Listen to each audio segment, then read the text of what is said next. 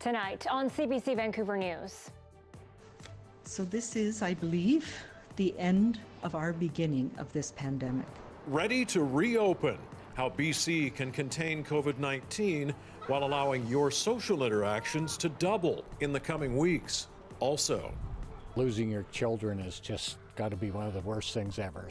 2 children are killed in a UTV accident in the Fraser Valley. And they are very defensive. They will come out and they will start stinging. what's the buzz? BC braces for the so-called murder hornet. This is CBC Vancouver News.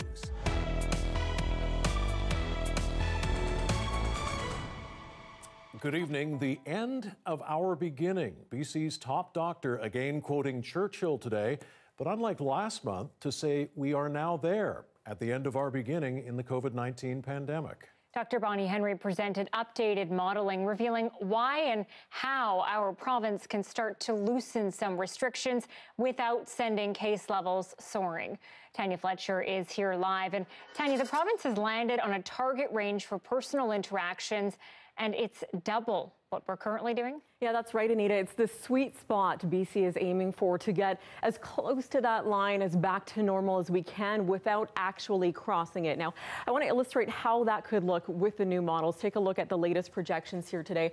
This is key. This shows that if we went back to 100% the way we were, this red line here, look at how critical care cases will suddenly surge. And even at only 80%, that's this pink line here, if we went back to 80% to normal, we'd still see a significant spike and those cases accelerate quite quickly.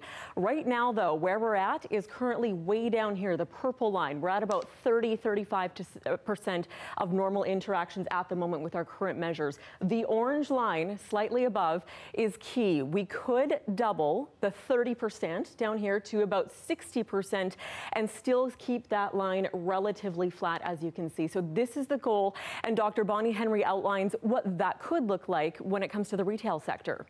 So it's still having the online, the sort of mixture of online and in-store experience, if you will, reducing the numbers of people that can be in a store at a period of time, making sure that we have hand hygiene available for people. How can we lift the restrictions on restaurants and pubs within that framework?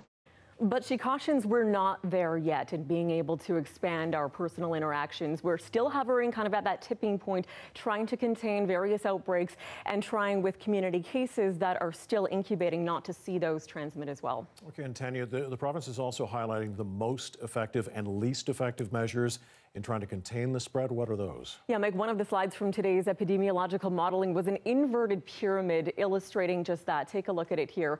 So you can see it has physical distancing at the top and being the most effective. Next is engineering controls. That's things like those plexiglass barriers we're starting to see in the grocery stores now. Below that, administrative controls. That's similar, things like putting the tape on the ground to mark 2-meter spaces between people. And at the very bottom, you see PPE, personal protective equipment, like those homemade masks. They're suggesting that they're the least effective way to reduce transmission. And so why the physical distancing is so important? Well, Dr. Henry says reconnecting with even one additional person outside our current household bubble can lead to exponential spread. When you invite one person outside of your immediate household bubble into your home, you're also inviting all of the people in their bubble, the people that they've had contact with. And that includes people from their work, from their home, and others that they've had close contact with. So these physical distancing, and how we manage those in the coming months is going to be really important. Now, the BC government will take the latest modeling projections that we saw today to finalize its reopening plan in the next few days. And Premier John Horgan is expected to outline that rollout come Wednesday. Mike, Anita? We'll look forward to that. Thanks, Tanya. Tanya Fletcher reporting live tonight. And health officials also gave the latest stats on COVID-19 in BC. Now, keep in mind, these numbers are from the past 2 days. There were 3 new deaths in our province, bringing the total to 117. 53 new cases were announced, with the number of total confirmed cases in BC now standing at 2,224. There are 77 people now in hospital, 20 of them in intensive care, and just over 1,400 people have now fully recovered from the virus. Lots to discuss here as the province released its latest modeling. So we are once again taking your questions and putting them to our expert tonight.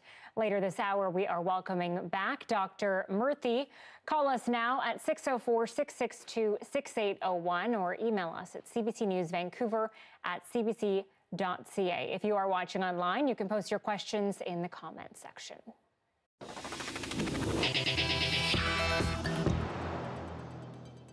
A tragic accident to tell you about tonight. 2 children are dead after the UTV they were riding on went into the water at Foley Lake near Chilliwack. Tina Lovegreen has more on how it happened and the heroic efforts to try to save their lives. It was supposed to be a day of fun and recreation for an Abbotsford family of 5. They were out here in Chilliwack on a UTV, but it ended tragically when that vehicle lost control and went down an embankment, killing a 9-year-old girl and 10-year-old boy. Despite their best efforts, rescuers were unable to save the 2 children, forcing the RCMP dive team to go in to recover the bodies from the frigid and murky waters. The parents and their other child managed to escape. They were pretty upset. I mean, losing your children has just got to be one of the worst things ever, so you're right there. So. 43 years, Dan McCullough has been with Chilliwack Search and Rescue. Yesterday was one day he'll never forget. He and his team used their own UTV to get to the site, navigating the very challenging road. It was about 200 feet down to the water, really steep slope, and then the UTV ended up about 30 feet off the shore in the water. So it must have tumbled. There were pieces of the UTV, the windshield and that, so it must have tumbled on the way down. And it's amazing that, people did survive it all. All 5 family members were wearing seatbelts and helmets. The RCMP says the 3 who survived were helped by the heroic efforts of people nearby.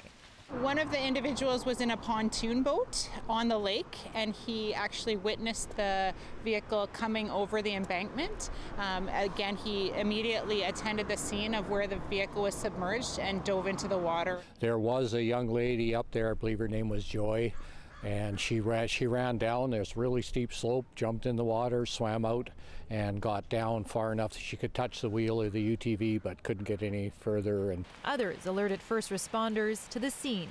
Anybody who can't even begin to imagine this unthinkable tragedy this family's going through. The BC Coroner's Service is investigating, but rescuers who were on the ground yesterday tell us that the weather may have been a factor, that area where the UTV slid off was washed out. And as you can see, there are large ditches and potholes on this road filled with water, indicating that may have played a role in this accident. Tina Lovegreen, CBC News, Chilliwack. Well, some families are upset with BC Hydro, saying they've been unfairly rejected for financial aid. The utility is offering 3 months of bill relief for certain customers, but as Leanne Young reports, those who haven't qualified may be able to in the future. When Whistler's Lori Cooper and her husband heard BC Hydro was offering help with their bills, she quickly applied, then days later found out she was rejected. We don't have a big house. We don't have a swimming pool. We don't have, anything that's consuming a lot of electricity. We're just like 4 people living in a house. So I just assumed that we would qualify. Cooper and her husband both lost their hospitality jobs because of COVID-19, but they weren't eligible because they use more than the cutoff limit. Your average monthly electricity consumption can't exceed 2,500 kilowatts an hour. The reality is when you live in a cold place and if your only source of heat is electric, I think it's impossible to keep it under 2,500 kilowatt hours. Last month, they used 3,300, already relying on their wood fireplace as much as possible. Natural gas isn't an option in her subdivision. She's not the only one.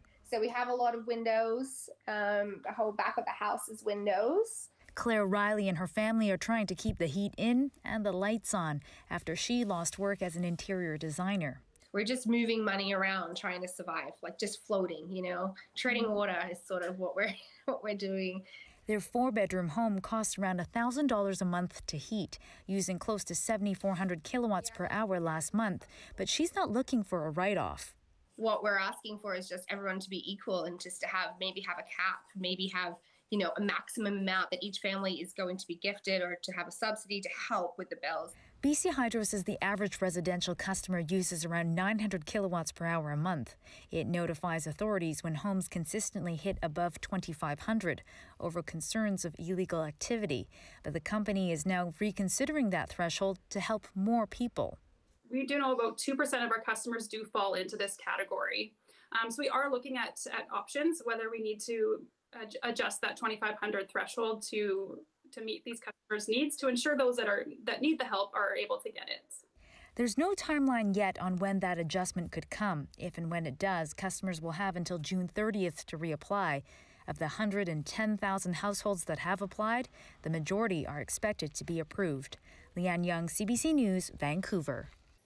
Well, people who ride the bus will once again have to pay a fare starting next month.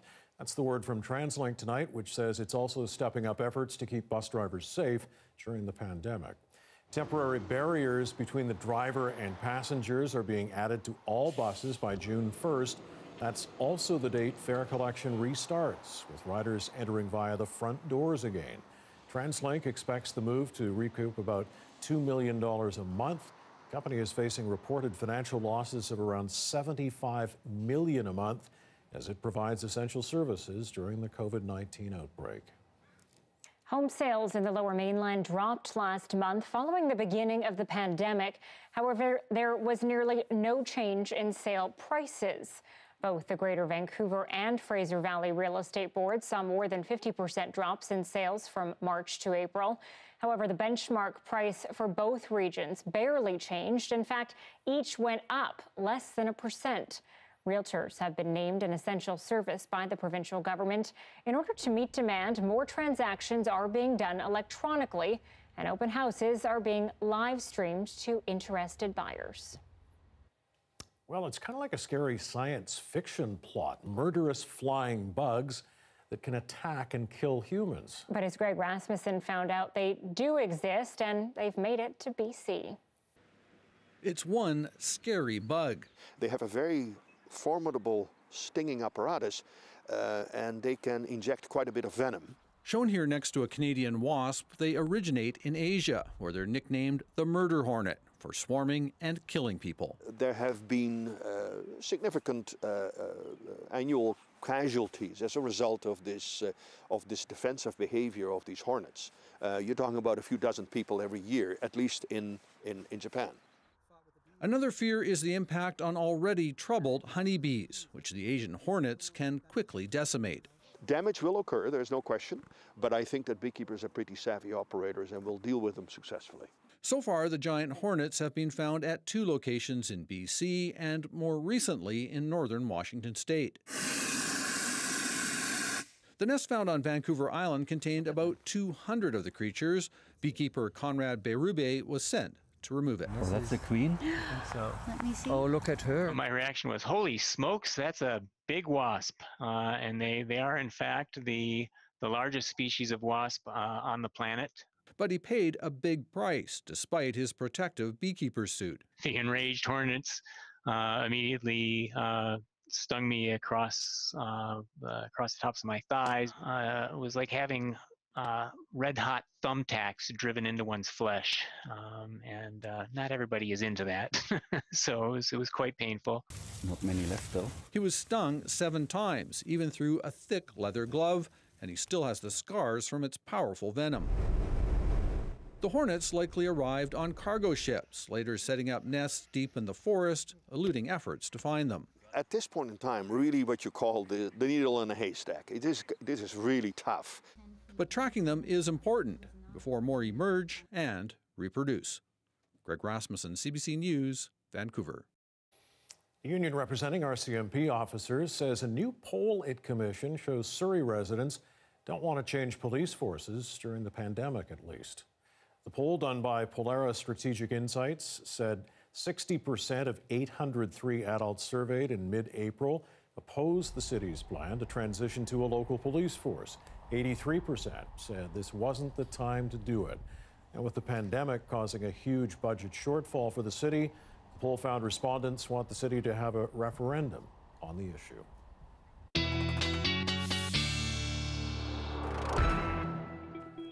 Well, smoking or smoking materials are being blamed as the cause of one of BC's most destructive wildfires. The BC government released the results of its investigation into the 2017 Elephant Hill wildfire this morning. Everything from lightning to arson were investigated as potential causes. The wildfire broke out near Ashcroft and spread north through the Boston Flats, Loon Lake, and Pressy Lake areas. It destroyed more than 120 homes. Although investigators believe smoking or smoking materials caused the fire, no suspect has been identified, and the RCMP's case is now closed. Okay, first check of the forecast now. We're joined by meteorologist Brett Soderholm. A little bit of everything today. Well, no precipitation as far as I know, but a lot of cloud and plenty of sunshine as well. That's exactly right, and we do have a little bit of that precipitation. It's going to be making its way here over the next couple of hours, but it's not going to be sticking around for too long, probably just until about midnight or so. But yeah, definitely this morning started off fairly bright, and we did have a bit of that cloud cover, and that's going to be largely the trend for tomorrow as well. But I want to start things off by showing you a live look at our satellite and radar coverage at the point.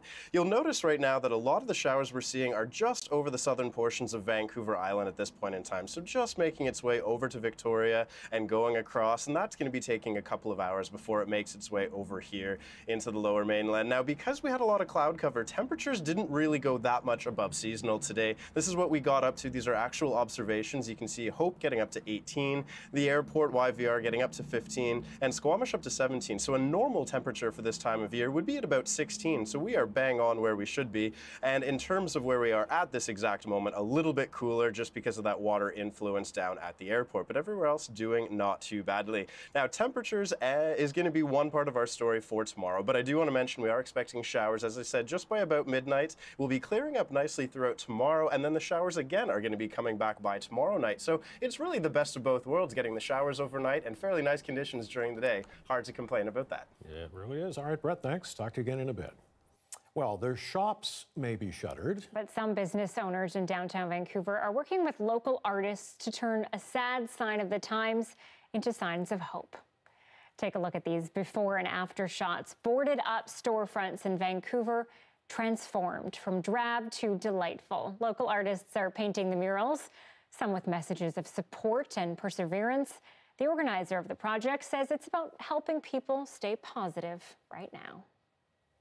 Drove by some of those earlier today. They look really good. They're pretty incredible, and I think it does provide a little bit of hope and puts a smile on people's faces in this time. So it does. All right, just a reminder, you can watch this newscast live on CBC Gem. The free app is also where you can find other CBC programs. CBC Vancouver is also on Facebook, YouTube, and Instagram, and of course, you can follow the both of us on Twitter and Instagram as well. After a 2-week shutdown, a huge meat processing plant near Calgary reopens. Why some workers say they still don't feel safe. Coming up.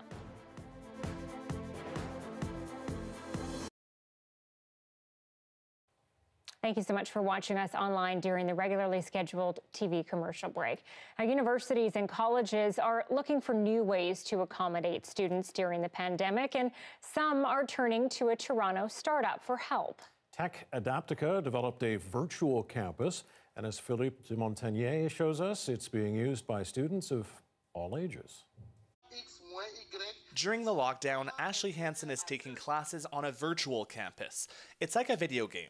The grade 8 student created her own avatar, and every day she has to meet up with her teacher and classmates. I've just been able to transition so easily and actually learn even better than she says the alternative, video conferencing, has its limits. One of the issues with online learning is you're not having as much interaction as you would in normal classes. Since schools and universities moved courses online, many have reached out to the Toronto startup behind this virtual campus. We're getting hundreds of calls from universities and governments from all over the world. Tech Adaptica is trying to tackle a major issue with current e-learning tools: the lack of student engagement. We created the virtual campus because we saw that the current technologies are not really offering a great alternative to the real world.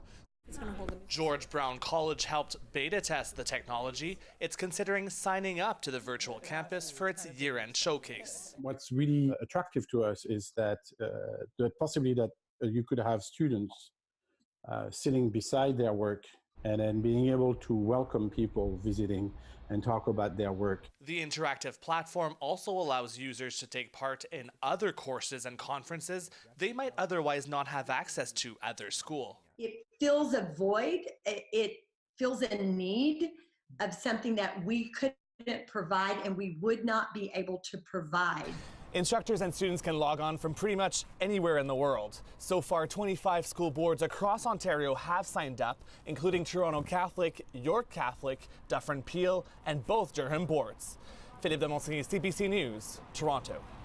I think a lot of people hope it's just filling a void, as they say, because I mean, look at how much virtual stuff we've got right now, and I realize it's probably temporary, but you know, whether it's the chatting online or these virtual experiences, we've certainly seen a lot of it. Yeah, and I have to say, you know, I know it's a sign of the times, and also we're going to see more of it, COVID related or not, because of technology, but it's a little bit exhausting. It is. It's exhausting. All right, in case you missed it, we are once again taking your questions about health and COVID-19 and putting them to our expert. Coming up in about 15 minutes, we'll be talking to Dr. Murthy. Call us now, 604-662-6801, or send us an email, cbcnewsvancouver@cbc.ca. If you are watching online, you can post your questions in the comment section on YouTube or Facebook.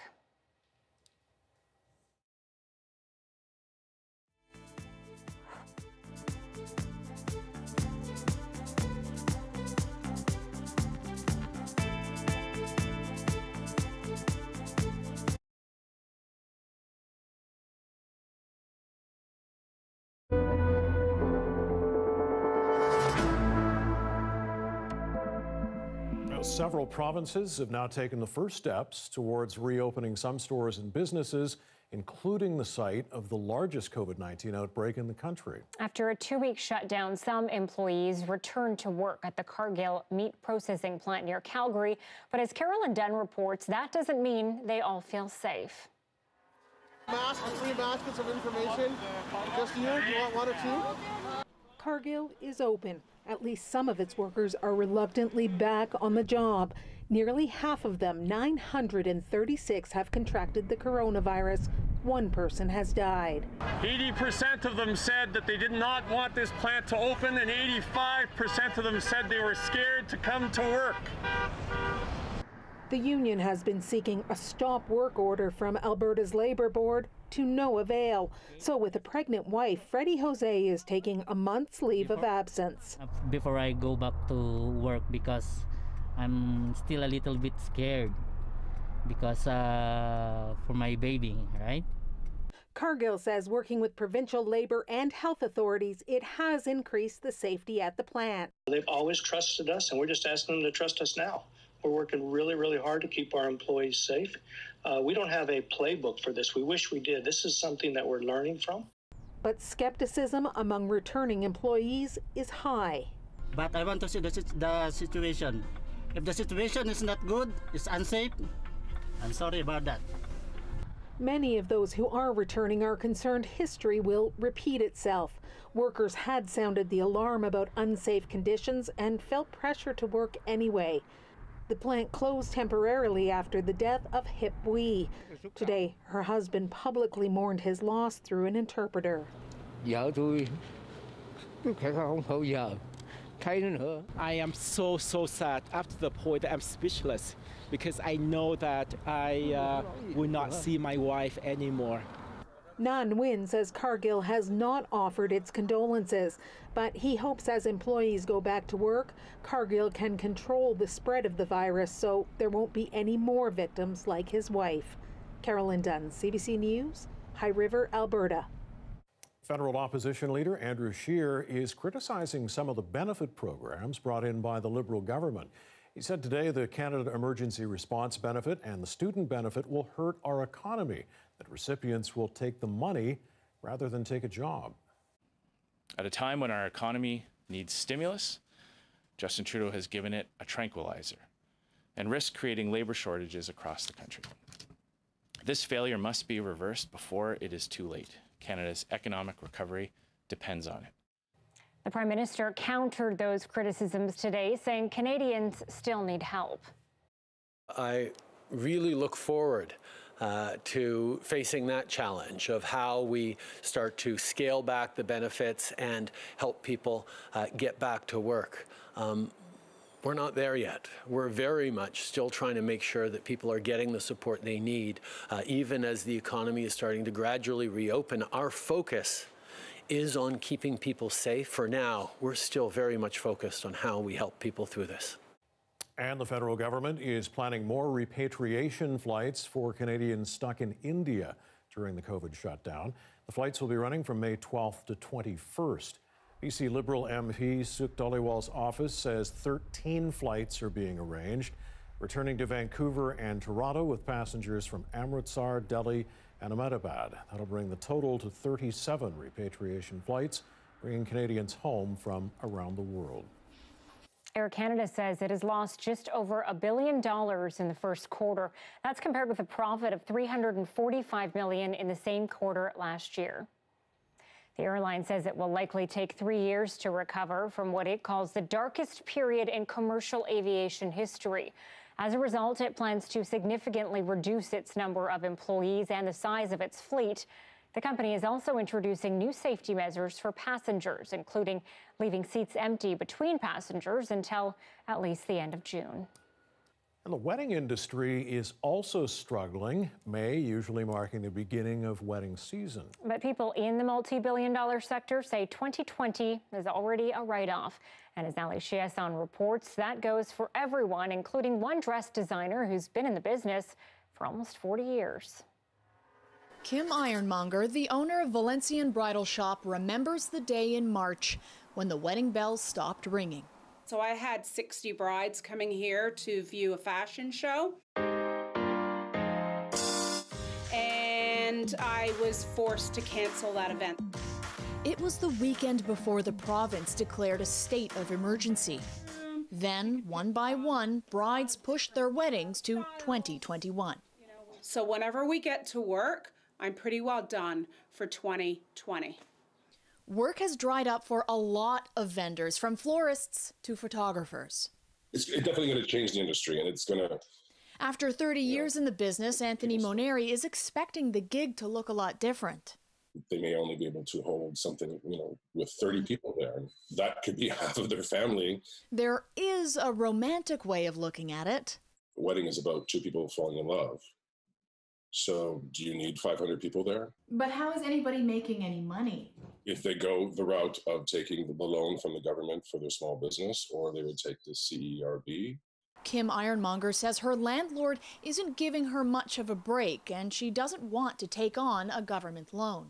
Well, do I go into my savings? What do I do? She's still designing gowns over video chat.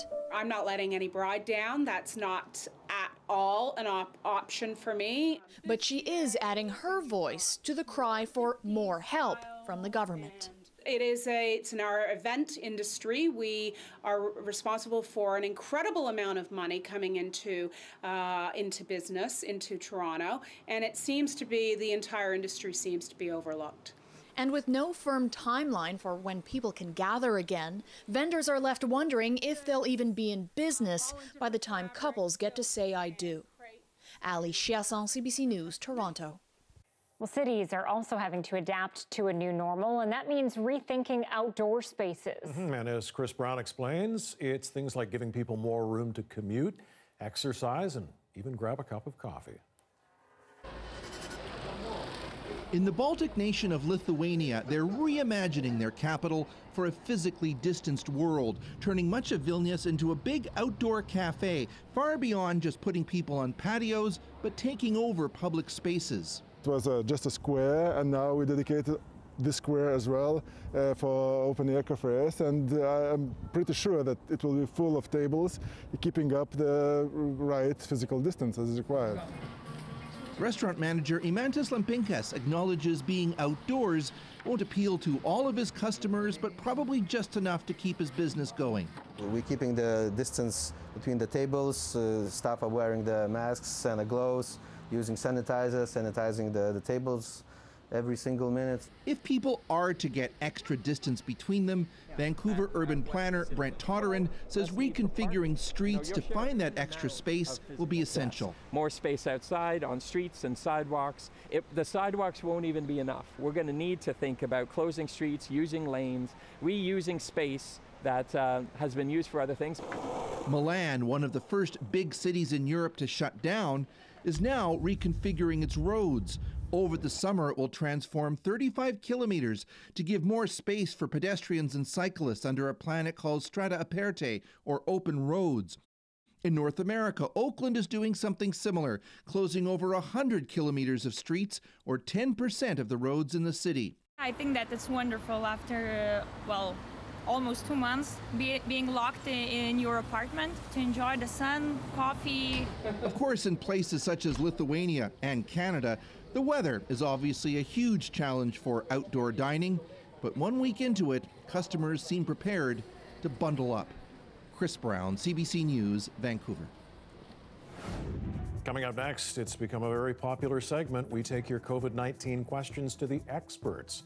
Infectious disease specialist Dr. Srinivas Murthy is back with us live tonight, so give us a call now, the number on your screen, or send us an email.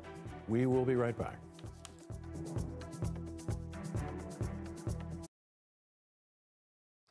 We are back live during our second TV commercial break. Several more provinces have started cautiously easing coronavirus restrictions as everyone tries to adapt to this new normal of the pandemic. And Quebec's premier has decided to back off from plans to allow retail businesses in the Greater Montreal area to reopen today. The great majority of hospitalization caused by coronavirus are currently happening in the Montreal region.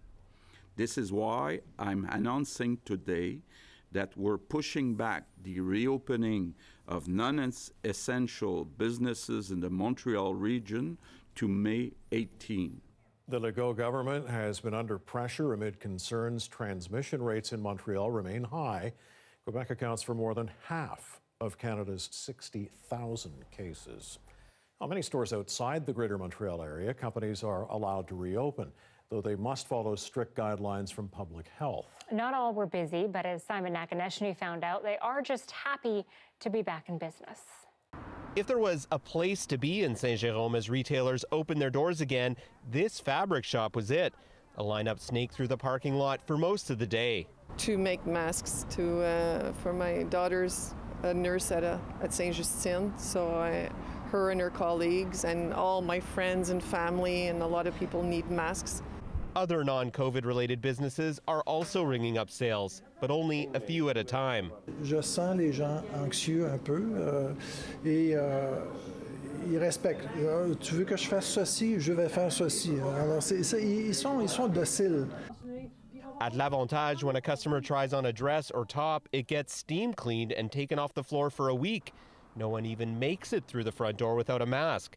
Still, for both staff and customers, just being open again felt like a win. Oh, it's a therapy to come here. They came in and said, we're so... Ça va bien aller. Ça va bien aller, yeah. But the decision to reopen wasn't being taken lightly. Bijou Saint-Georges has been in operation for 42 years. I couldn't sleep yesterday night because like imagining, to open was people, the way they're going to react and everything. But thank God, I mean, people, like I said, we've been here for 40 years, so people, they're used to it. It's hardly business as usual here in Saint-Jérôme, but seeing the lights on and open signs in the shop windows is a kind of return to normalcy. A new normal that's very different from the way things were. Simon Nakaneshny, CBC News, Saint-Jérôme. Well, not surprised about the fabric store. I know fabric is very hard to come by even online, so. Yeah, and it's understandable that the businesses and customers, for that matter, are kind of nervous. They're just, wanting to go at it slowly, at least for the time being. Yeah, I'm not sure I would be jumping in there rushing back quickly as possible. All right, stick with us. We are answering your questions with Dr. Murthy next.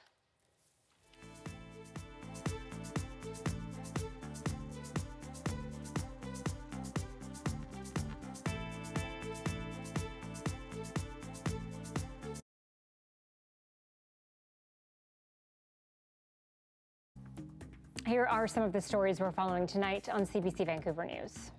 We do not yet know what's going to happen, but we know that we have some room to increase our social connections, to increase our work, to increase our school and daycare and childcare. Dr. Bonnie Henry says BC is beginning to reach that point where regular interactions between people will eventually be able to double. She revealed new modeling today that shows how the province can do that while still containing the COVID-19 virus. Absolute tragedy. Our heart goes out to them, and just, yeah, everybody who has kids understands it's just terrible. A 9-year-old girl and a 10-year-old boy have been identified as the 2 children who died after their family's off-road vehicle crashed into a lake near Chilliwack. The kids were from Abbotsford and the family had been driving the UTV at Foley Lake. The vehicle lurched off the road, rolled down a steep embankment and plunged into the water. 2 adults and a child escaped. There have been significant annual casualties as a result of this defensive behavior of these hornets. There's plenty of buzz that the so-called Asian murder hornet is becoming a bigger problem in BC. The theory is they've arrived here on board cargo ships from Asia. They're being asked to report any sightings, but they often nest underground in dense forests. Well, the pandemic has forced many of us to shift our life and work online. Now that's expanding to healthcare. This weekend, the Prime Minister announced a nearly $250 million investment so more Canadians can access doctors over the internet. Health reporter Vicadopia shows us what that change could look like. There are no patients waiting at this children's hospital. They're seeing doctors online, even for non-life-threatening urgent cases. We've received a request to have a virtual visit with one of our pediatric physicians here. Now that all provinces and territories have agreed to pay for phone and video doctors' visits, virtual care has taken off. And put your finger, and it will help us monitor your oxygen levels. For some patients, online visits are even preferable. If anything, there's just greater benefits with having less stress. Again, breaking down those barriers of driving, parking, frequency of appointments.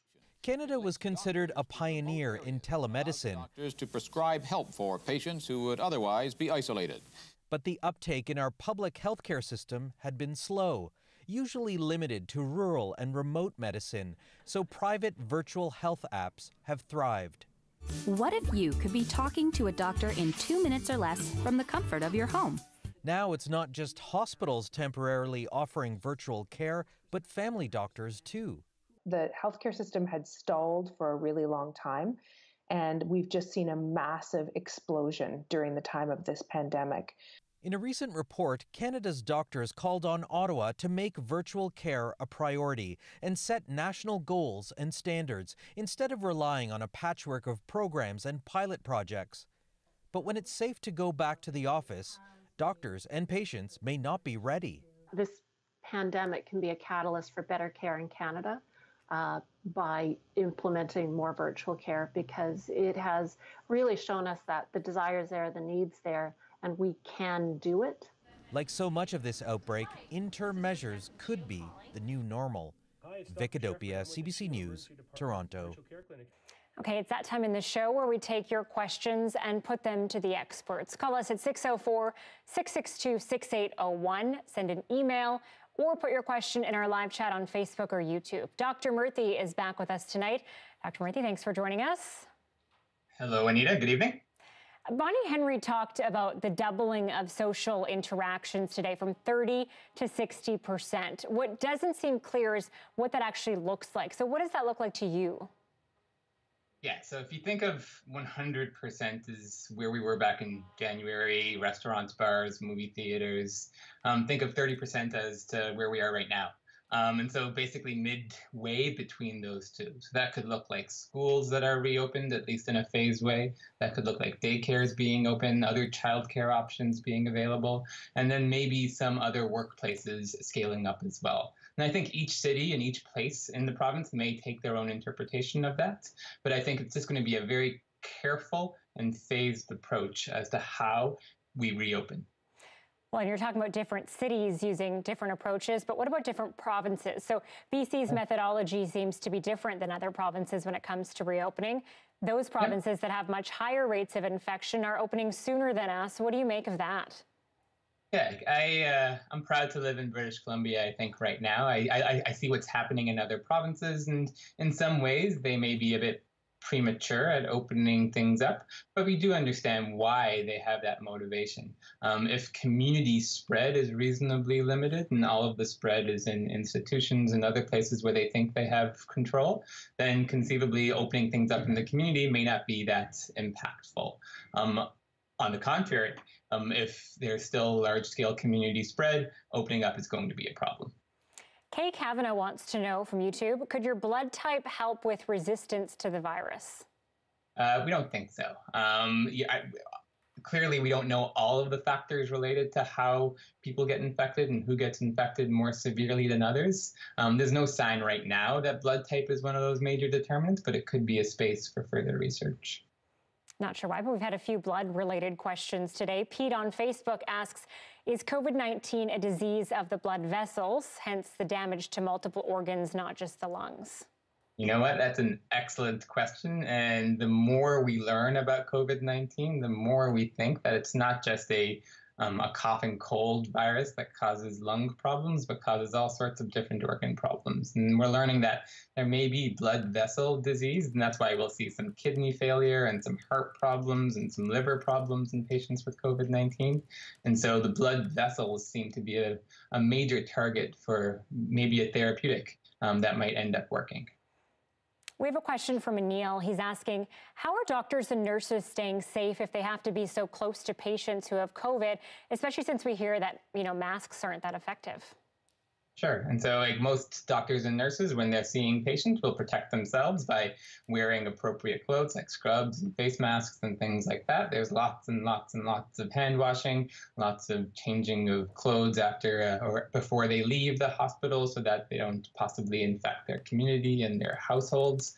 And people end up taking a lot of care. But remember that if virus for some chance ends up on someone's shoes, the likelihood of that virus getting into someone else's mouth and nose is pretty negligible unless someone else were to, say, lick that person's shoes. And so even if there is an off chance of virus landing on someone's shoes and them leaving the hospital, it's unlikely that's going to cause further community spread. Well, hopefully no one is licking anyone's shoes. Hopefully we've learned that much so far. Yeah. Okay. What stood out to you today in Dr. Henry's modeling? I think looking at the science and looking at what we can do going forward, and if we double our rates of human interactions and social connections over the coming months, you see that it's a reasonably flat line. And obviously all models are possibly imperfect, but this seems to be the best data that we have available to us now. What stood out to me is that the difference between 60% and 80% reopening may not seem like much to us, but if you look at the shape of those curves, there's a sizable difference in the numbers of cases.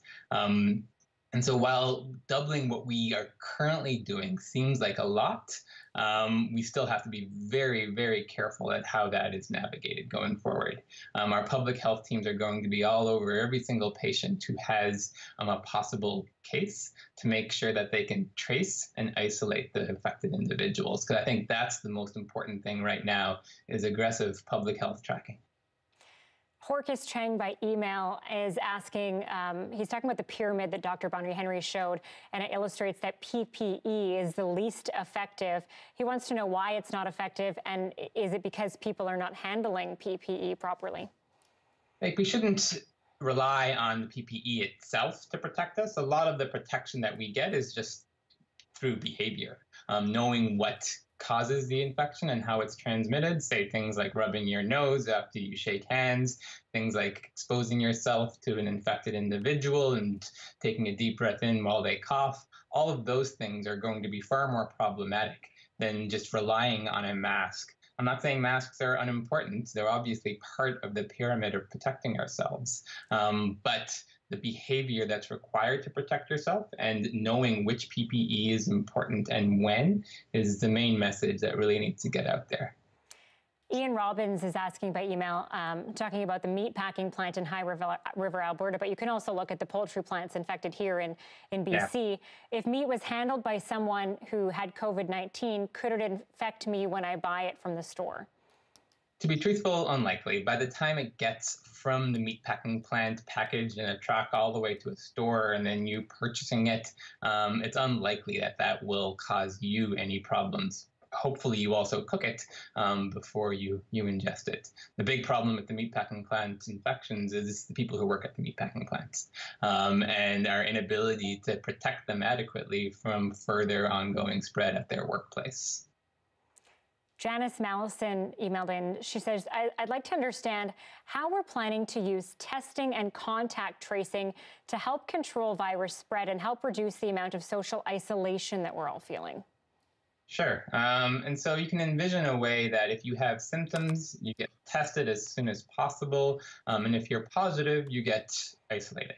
And then tracing is people around you are contacted and they get isolated. And as soon as they develop symptoms, they get tested. If they don't develop symptoms, they're allowed to be free after a period of time. And with that, where you create rings of areas where you're protecting against further spread in as quickly a fashion as possible, you can prevent this from propagating. And this is a tried and true method of solving public health crises within the setting of an outbreak. And it does work. It just has to be done very aggressively. And so that as soon as someone is tested positive, every one of their contacts should be contacted within a short period of time to make sure that they're appropriately isolated and counseled. Dr. Murthy, that's all the time we have for today. Thank you so much again for being on the show tonight. No problem. Have a good night, Anita. You too. 6:47, a live look from downtown Vancouver tonight. The sun's still poking through there. We had a mix of sun and cloud to start the work week on the South Coast. And Brett says it's warming up. His forecast is next.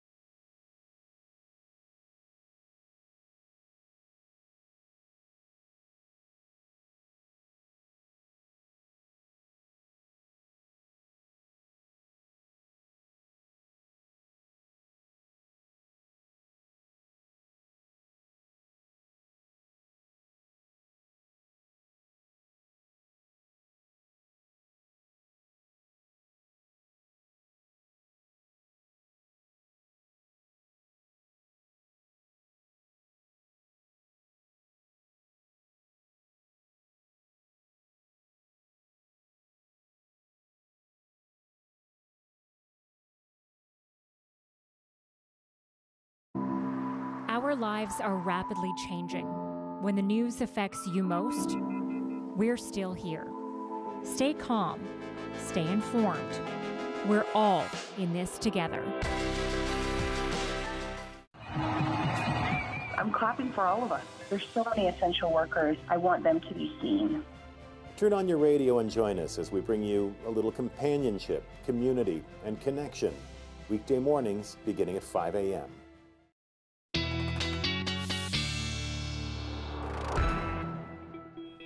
Time to check in with meteorologist Brett Soderholm again for the full forecast. Brett, I'm looking outside. It's looking pretty lovely. I'm confused, though, because if I look at my forecast on my phone, it just shows rain all the time. But every day I'm feeling good. It's not too bad.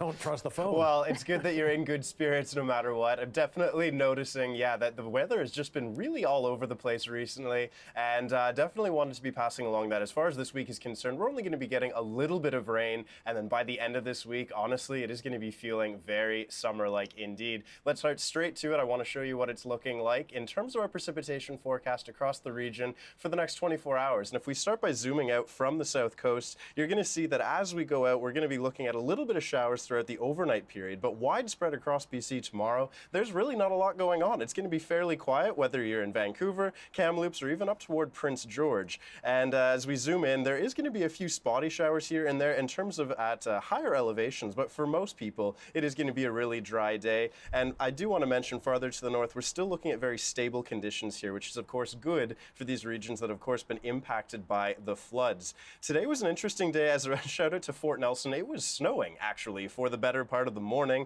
and by midweek we're going to be getting closer to about 18 degrees in terms of temperatures there. Into the south as well, temperatures for the Okanagan and parts of Metro Vancouver are going to be well above seasonal for Tuesday, but watch what happens comes Wednesday. We're going to be going down a few degrees and going a little bit closer towards seasonal. Now the reason for this, pretty straightforward. We have some showers that are going to be making their way across the province on Wednesday, but in behind that there's something we haven't seen for a while. It's going to be a dominant area of high pressure. Once again, this is going to correspond with lots of sunshine, and especially come Friday when this high pressure is on the eastern side of Vancouver, that's going to be bringing in a lot of warmth up from the States, and we are going to be feeling this essentially no matter where you are into the lower mainland. Take a look at this 5-day forecast. If you've just been sick and tired of seeing these showers, all of the cloud cover, well, looking ahead toward the late week, remember these are temperatures at YVR, essentially down close to the water. We're going to see temperatures throughout Thursday and Friday reach 20 degrees there, rather. If you are farther inland, though, places like Burnaby or Coquitlam or even toward the Fraser Valley, guaranteed these are going to be closer to temperatures into the mid-20s. So it's going to be feeling much like summer, and I've got pretty good confidence that this is going to stay this way the entire weekend. Wow, that's fantastic. Nice and toasty. Well, not toasty, but you know, nice and comfortably warm. It's toasty enough. Thanks, Brett. Well, he's 101 years old and still going strong. How this veteran is raising money for charity. Next.